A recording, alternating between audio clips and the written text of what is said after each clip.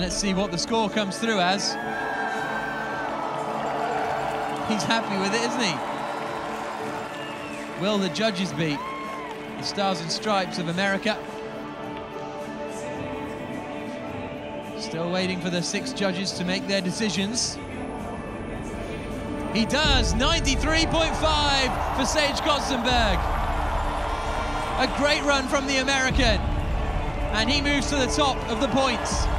You know, I've been competing since I was 7 years old, and this year I finally got the opportunity to actually explore this other side of snowboarding. And you can hit backcountry jumps, you can slash powder, you can hit handrails in the middle of the city. And what draws me to this side so much more is that there is a sense that you can't ever win.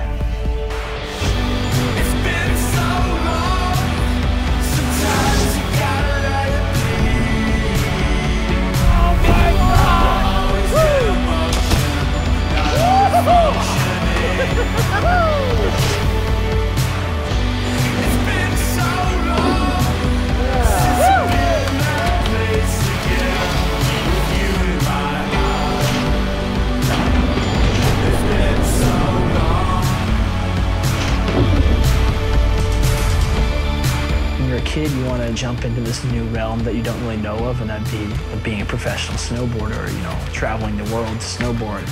You've done all that, you've done the competing, you've done all the contests, and now there's this realm of unknown